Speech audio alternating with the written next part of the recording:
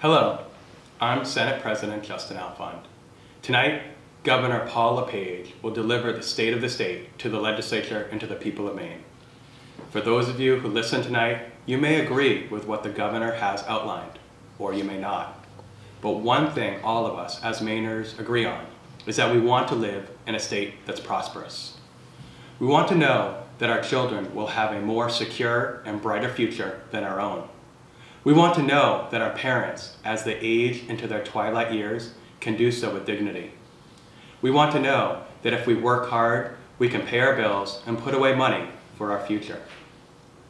We know what a growing and prosperous economy looks like. It's an economy where our small businesses are thriving and innovating, with access to capital and a skilled workforce. It's where our kids get an exceptional education from our public schools, from pre-K to college and beyond, and where they choose to stay in Maine because the opportunities that lie ahead of them exist right here in Maine. It's where families don't live in fear that mounting medical bills will lead to bankruptcy or to the loss of their home. And it's where the Maine economy is leveraging our competitive advantages, like our cities and town centers, our working forest, farms, and coastland, to attract people and new businesses.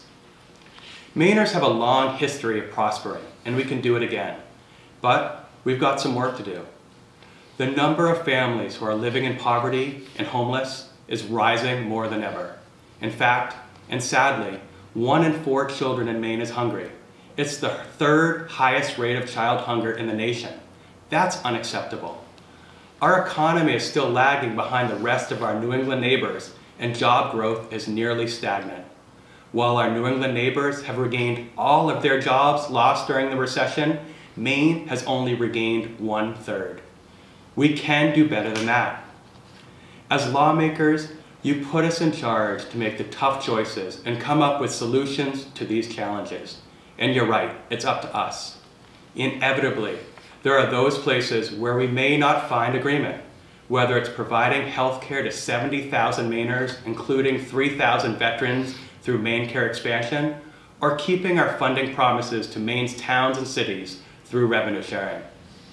There are and is plenty of room for disagreement, but when political rhetoric trumps good policy, no one wins. We were sent to Augusta to serve the people of Maine.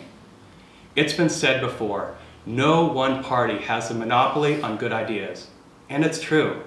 The people of Maine don't care if it's a Democratic idea or a Republican idea. They want solutions. We must work together to find those areas of common ground, areas where we can work together with our Republican colleagues and with the governor to move our state forward. Thank you for listening. This is Senate President Justin Alfond of Portland.